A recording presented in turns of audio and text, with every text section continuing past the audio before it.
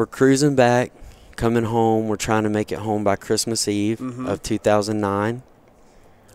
And word got passed around that President Obama was going to make, he was going to address the world. Yeah. And he was going to make a very big announcement. And so we huddled around this super small, half static ridden TV. And you were on the ship at the time? Correct. Okay. Yeah, and we're all just like, smushed into this room in the bowels of this Navy ship, and we're watching this address, and President Obama gives a thumbs up and decides to send, I believe, a troop surge of 30,000 troops and allied forces into Afghanistan as maybe not a final push, but to really increase and solidify efforts to continue fighting the Taliban and their, not only kind of terrorist activities within their country and around the world, but also, and what I think a lot of people miss in the big, mainstream media and political side of things, we were there helping people that are seriously oppressed. Oh, yeah. And truly, No doubt. truly struggling. I mean, it kind of surprises people when I say, to have a pair of old raggedy sandals on your feet, is huge.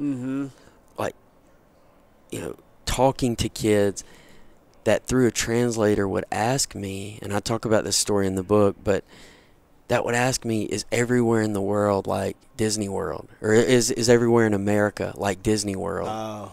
And can you really just go into a room in your house and turn a magical knob and get fresh, clean drinking water? And what is school like? And just, isn't that crazy? Yeah, absolutely. We don't think about that. Absolutely. And we can go to our jobs, and we can focus on our jobs and not have to worry that we're going to come home and our family is going to be killed, stoned to death, or beheaded because you believe in something different than your next door neighbor, or you were caught reading a first grade level book.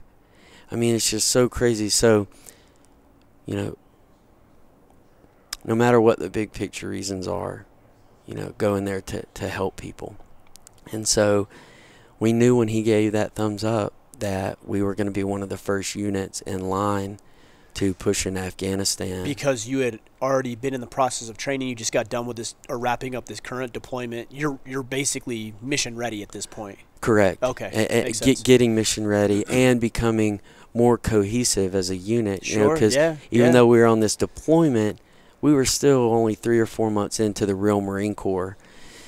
And so, I think probably our higher-ups, obviously leaders throughout government and Department of Defense, probably knew what was coming down the pipeline, and that unofficially, without us knowing, kicked off that workup to start getting ready. Yeah. But, yeah, man, we got back just in time for Christmas.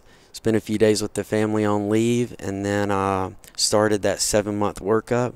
Is that how long the workup is? 7 months? Yeah. Wow. Yeah, and maybe longer, maybe shorter, depending on when you're set to ship out.